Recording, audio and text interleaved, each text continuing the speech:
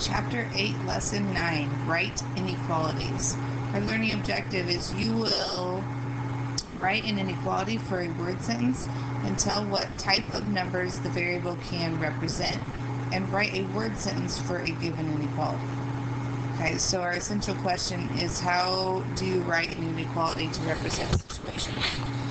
Connect. You can use what you know about writing equations to help you write inequalities, since we've been writing equations for a couple days now. Unlock the following. The highest temperature ever recorded at the South Pole was 8 degrees Fahrenheit. Write an inequality to show that the temperature T in degrees Fahrenheit at the South Pole is less than or equal to 8 degrees Fahrenheit. So we just think about it. Well, first, let's look over here on the right. Underline the words that tell you which inequality symbol to use. So, less than or equal to kind of tells us which symbol we need to use. And will you use an equal sign in your inequality? No, because that's kind of a trick question. But no, equations, not an inequality, has an equal sign. Okay? So, equations. Oh, that didn't work.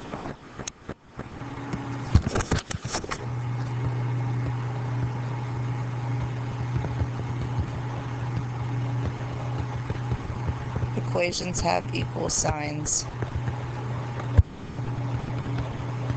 Inequalities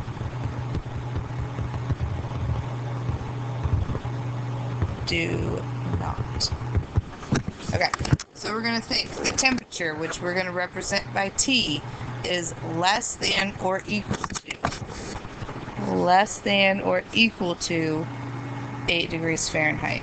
So an inequality that describes the temperature T in degrees Fahrenheit at the South Pole is T is less than or equal to 8. That's all we're doing. Try this. The directors of an animal shelter need to raise money or raise more than $50,000. So they need to raise more than $50,000 during a fundraiser. Write an inequality that represents the amount of money, M, in dollars that the directors need to raise. So the amount of money they need to raise is more than 50,000. That looked like an 8. 50,000. So an inequality that describes the amount of money, M, in dollars is M, it needs to be greater than 50,000. The phrase is more than is equivalent to is greater than, so you use that symbol.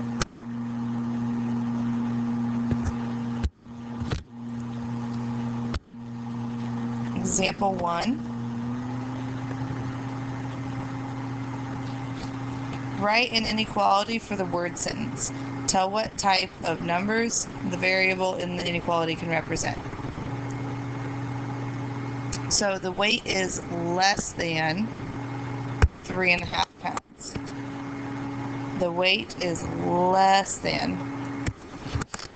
So the weight, we're going to let W represent the weight. And we're going to say that it is less than 3.5 pounds, where W is a positive number. B, there must be at least 65 police officers on duty.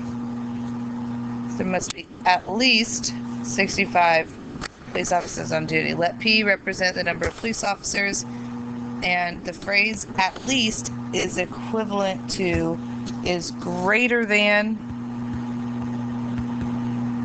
or equal to. So if I say you must have at least 10 sentences in your Canvas journal, you have to have 10 sentences or more. You can't have less than. Okay. Let's just scroll down a little. Okay. So the number of officers, which we're going to put P, is greater than or equal to 65. where P is a whole number. Now, why we put that, why P represents, why I specified that it would be a whole number, is because P represents a number of people, and it wouldn't make sense to have part of a person or a negative of a person. So I wouldn't say I'm going to have 6.5 police officers there. It has to be a whole number.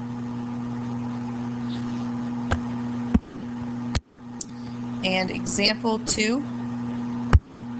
Write 2 word sentences for the inequality. N is less than or equal to 3/10. Okay, so N is less than or equal to 3/10. N is no more than 3/10. Okay, so if a number is less than, it is not more than. That's all that's wanting to say. Okay, so we're writing it 2 ways. So for B, 2 ways to write that is A is greater than